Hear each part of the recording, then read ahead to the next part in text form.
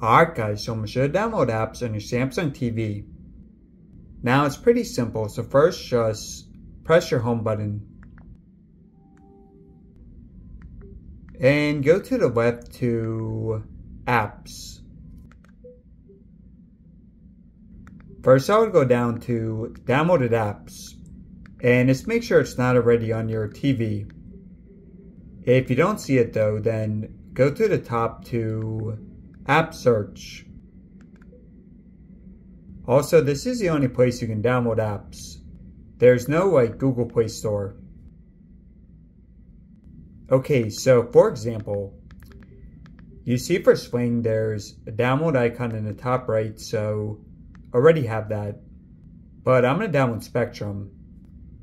So just press install.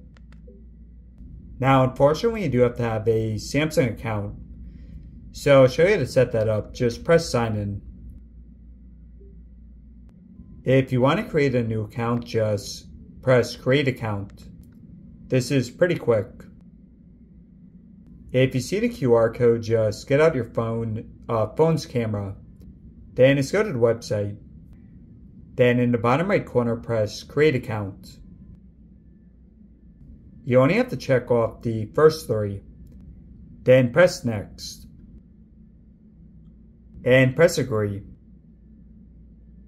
Okay, so you do have to give your email, but I just use a throwaway.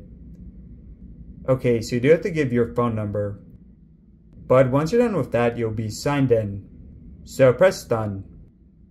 A couple more things. So if you want, you can register your TV. But I'll skip that. Once it's done downloading, you'll get a notification. Then you can open it.